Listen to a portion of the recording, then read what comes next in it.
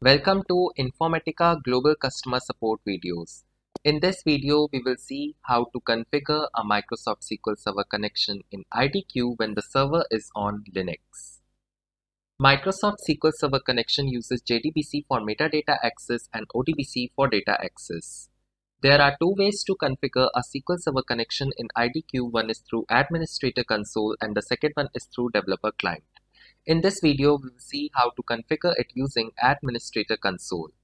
We have to set some of the environment variables on the server side for the connection to work successfully.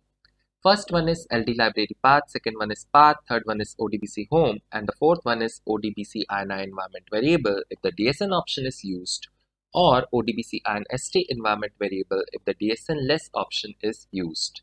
After setting these environment variables, we have to restart the domain so that the domain can pick up the values of these environment variables successfully. After that, we have to specify the connection string properties in the odbc.ini file if the DSN option is used. Now we will move to the demo. This is the Connections tab of Administrator Console. To create a new connection, click on Actions, click on New, click on Connection.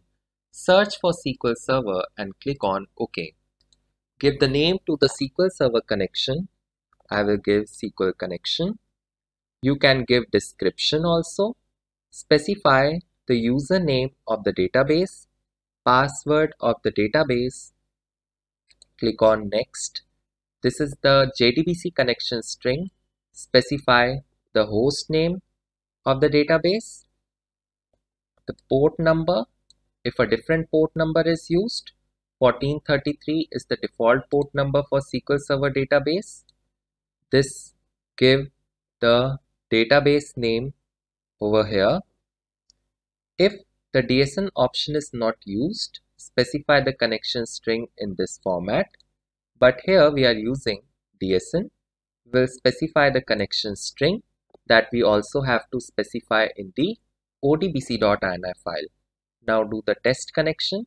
This test connection will check only for the connection string specified in the metadata access properties. Click on Finish. As we can see, a new connection, SQL connection, has been made. We are on the server right now and I will show you where I have specified the environment variables. So as we can see, I have specified the lib folder of ODBC 7.1 in LD library path. I have specified the bin folder of ODBC 7.1 in the path environment variable. I have specified the odbc.ini file in ODBC INI environment variable and ODBC 7.1 home folder in ODBC home environment variable.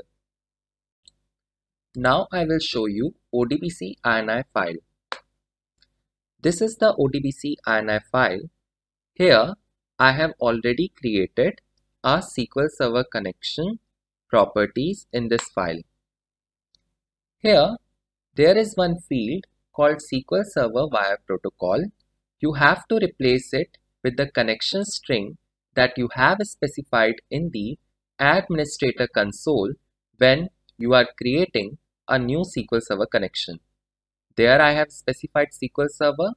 Here I have also specified SQL Server. Specify the path of the driver and also the driver name for SQL Server. It will be dwsqls28.so.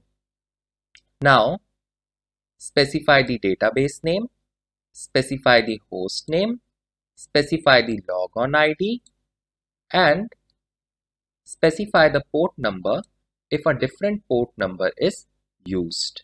You can copy paste these connection properties and change it if you create a different SQL Server connection also. Now, this is the developer client. If you want to see a new connection that you have made, click on Windows, click on Preferences, click on Connections, click on Domain and click on the database, click on Microsoft SQL Server, and here you can see SQL connection that we have made. Click on OK. You can visit this link to understand more about SQL Server connection properties. We would love to hear from you. Thank you.